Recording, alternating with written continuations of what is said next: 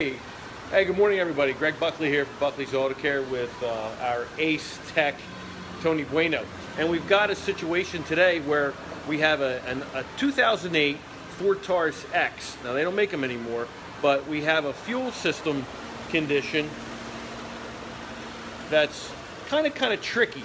So what we're going to try and do today is just explain some of the things very quickly on what we need to do as professionals to try and get down to these very small, very like needle in a haystack type problems. So I'm going to show you a couple things. I'm going to turn the camera around. Tony's going to explain it in detail, and hopefully you get a sense of just what it takes to repair today's cars and even just a few year old cars. All right, so we've got the circuit here. We're trying to find out why it's dropping out very limited, like. All right, so Tony, what are we looking at here? Well, I have our amp clamp hooked up to the oscilloscope, and what I'm looking for is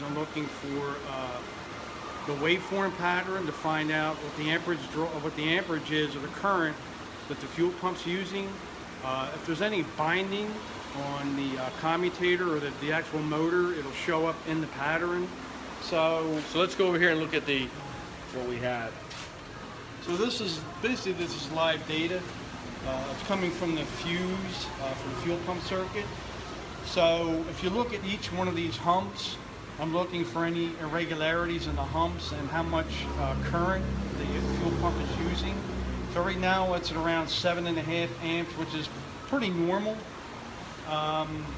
If the fuel pump was going bad, the humps would be spaced out. There would be long spaces in the humps, and the amperage would be low. I mean, this pattern doesn't look bad, but I'm kind of looking at this here. That's a little bit of a concern. So I'm basically letting it run. I want the fuel pump to get hot, and then maybe even shut it down, let it sit, and then start it back up.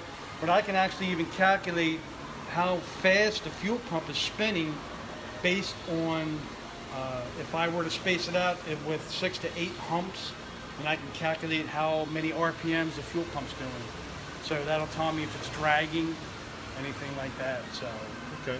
And just to give you an idea of where we're looking at here, let's take a look at the actual circuit, and we'll bring it down and have you kind of like hold that up and see what you can see exactly kind of the circuit that we're trying to follow.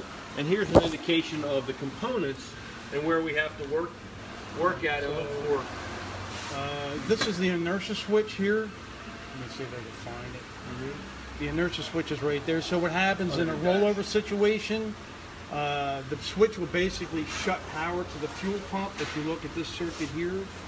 So basically the 12 volts goes through the inertia switch directly to the fuel pump. So in case you're into an accident, you don't want fuel, like if the fuel tank ruptures, it'll cut power to the pump. So, I mean, just in case, you don't want a fire in case it rolls over. So there's a lot that goes on, and we'll show you exactly where we're working at here. And I thought it was important to let people know just, how much effort goes into trying to find problems on today's cars. So here we are in the back seat. You've got the 2 pumps, primary and then the lift pump, and we're checking everything out. We're scoping everything that you just seen on in our test equipment, just to get to this problem on this 08 Taurus X. So again, just want to give you some insight. It's a little longer video than normal, but I think it's important just to show you just how technical and the type of equipment and the investment in time and education that we got to go through in order to just fix what we think is just a simple fuel pump. It might not be. It could be anything from a broken wire to a pattern. That's what we're trying to discover, so that we don't do something we don't need to do.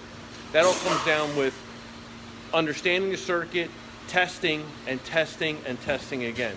Kind of like, measure twice, cut once. So that's what we're looking at. Greg Buckley, Buckley's Auto Care. We're here with Tony Bueno. And thanks for your time. Appreciate it. See you now.